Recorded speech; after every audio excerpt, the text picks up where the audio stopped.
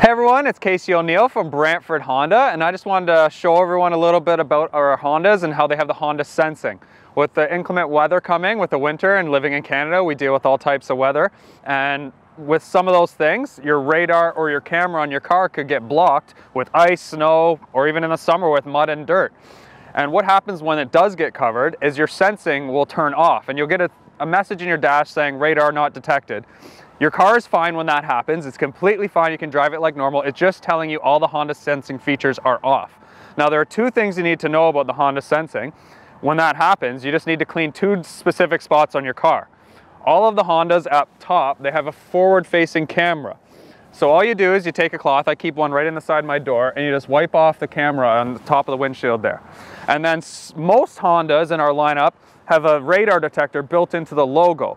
But the three cars I have here are the ones that are specifically different. So on the CR-V, it's this section right below the logo. Over on all your Civics, it's actually down to the bottom left, this section right here you're gonna wipe off.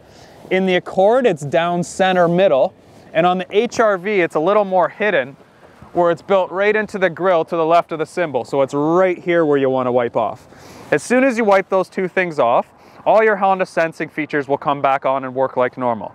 Now, there's one other instance where this could happen. If you're driving in a very, very snowy snowstorm, it could turn all these features off because it's just piling up on it as you're driving, and you might as well just get through it, because if you wipe it off, it'll probably happen again, or if it's really foggy.